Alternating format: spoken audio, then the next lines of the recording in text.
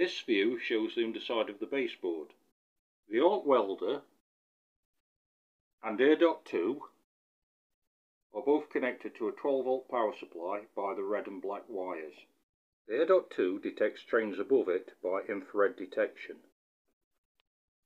Detection causes two things to happen.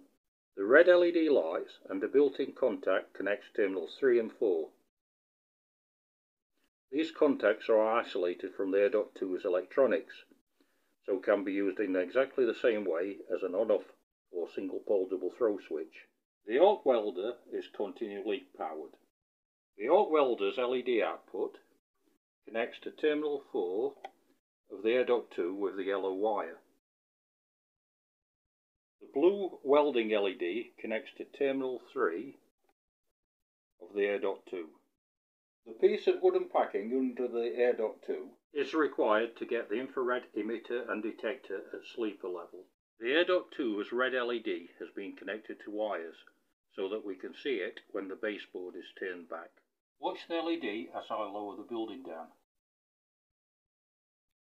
The IRDOT-2 is detecting the ceiling of the building. This can be solved in two ways. The ceiling could be painted matte black. This wouldn't work for this building because it has reflective skylights. Alternatively, the IRDOT-2's detection can be made less sensitive by extending the heat shrink over the infrared detector and emitter. If the LED lights, the IRDOT-2 is still detecting the wagon. And now to check, the IRDOT-2 isn't detecting the ceiling of the building. That's fine.